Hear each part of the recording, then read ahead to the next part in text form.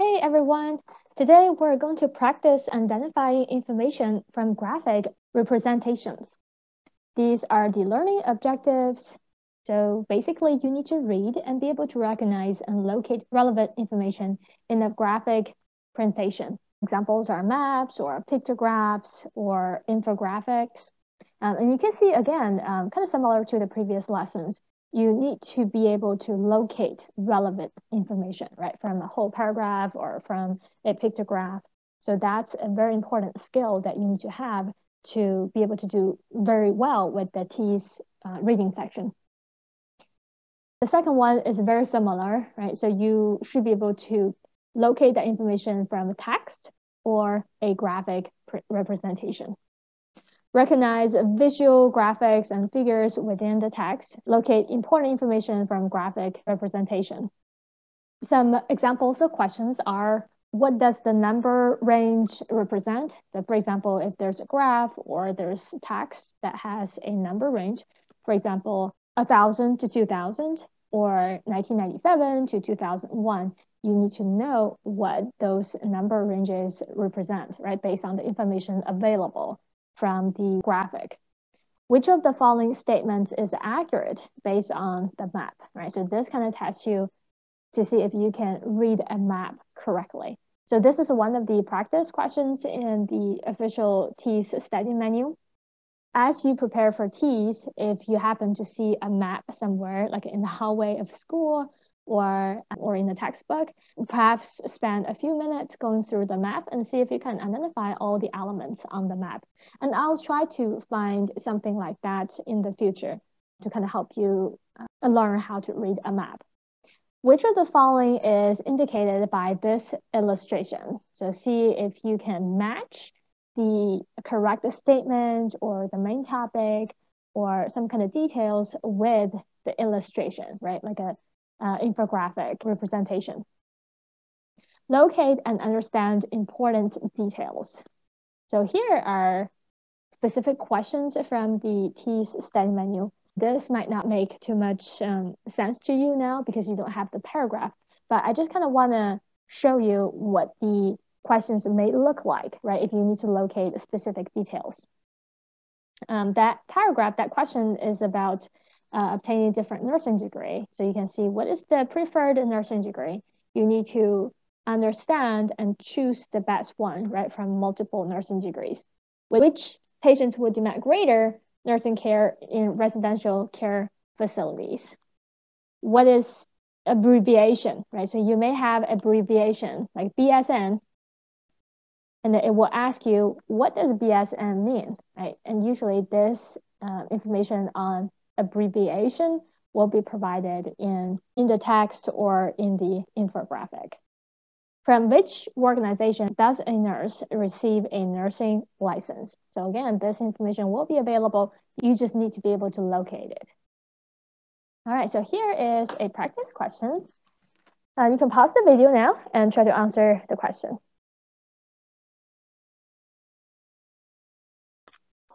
All right, so you can see this is a infographic. So there's some text, there's some numbers.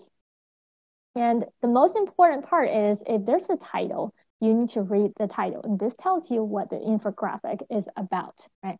So you can see this infographic is about the results or the outcome of Arizona's prevention and control measures implemented over the summer months, right? And the results are about whether these measures slow down the spread of COVID or not. And then you can read the three kind of columns, three boxes. First one is as 151% increase, right? So you can see the arrow pointing up, that means increase. So that's 151% increase in cases after stay-at-home order was lifted. And then on the other side, you see a down arrow. That means the case is going down, right? So this is a 75% decrease in cases following sustained prevention efforts across the state. And what are those prevention efforts? Those are the things that Arizona implemented, right? Mask requirements, limited public events, and closures of certain businesses.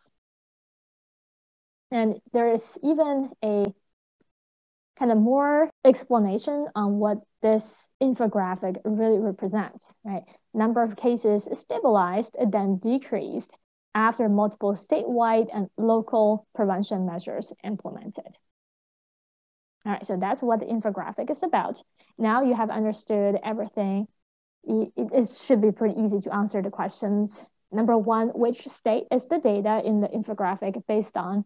That's Arizona. Okay. All right, second question, again, pause the video now, answer it, and then come back. Okay, question 2, which of the following measures is not implemented to slow down the spread of COVID in the infographics? Now, we just went over, there are 3 things mentioned in the infographic, right? So A, vaccination is not mentioned in this infographic. Now, I do want to make an important note. This infographic was released in the summer of 2020. So back then, the vaccines were not available.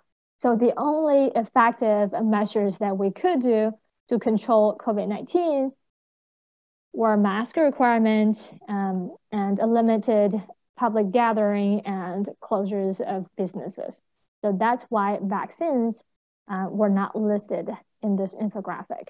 But again, information changes all the time, right? So if you look at the measures that we would do now, then vaccination will be a very effective measure to control COVID. Okay, question 3, pause the video now, please. Okay, so question 3 asks, what the number 151% represents? Is it because cases went down? No, right? Because the arrow is pointing up. So C is not correct.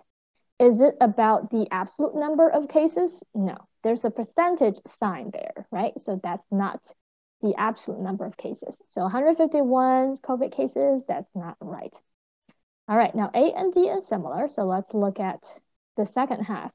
COVID cases went up 151% after the stay-at-home order was lifted or after mask mandate was lifted. And you can see it's over here, right? After the stay-at-home order was lifted. So correct answer is A. Okay, stop here and answer question 4.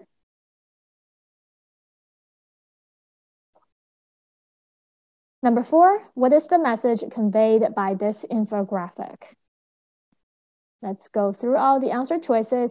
A, prevention and control measures made little impact on COVID cases. That's not true, right? And we'll just talk about this. The stay-at-home order was very effective, right? Along with some of the other measures.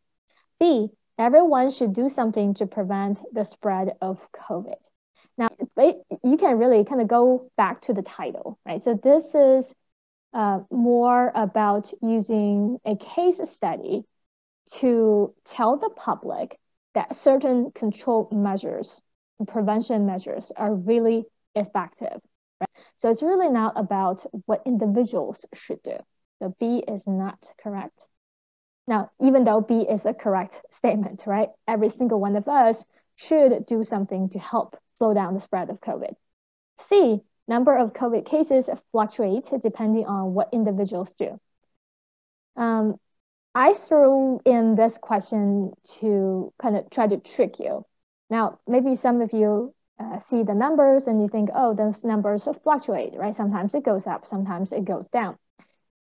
That's actually not correct, right? Because this is not the kind of natural fluctuations. Like today you have 1,000 cases, tomorrow you have 1,010 cases. That's not that kind of fluctuation. You can see this is a pretty significant difference, right? And it's not really about depending what individuals do. Like I said, that this is more like a statewide stay-home order and measures on public gathering, mask wearing, and the closure of the businesses. So C is not correct. D, measures that minimize person-to-person contact and masking just drastically reduce the number of COVID cases. D is the correct answer. All right, that's the end of this lesson. Again, I hope the video was helpful. So thank you guys.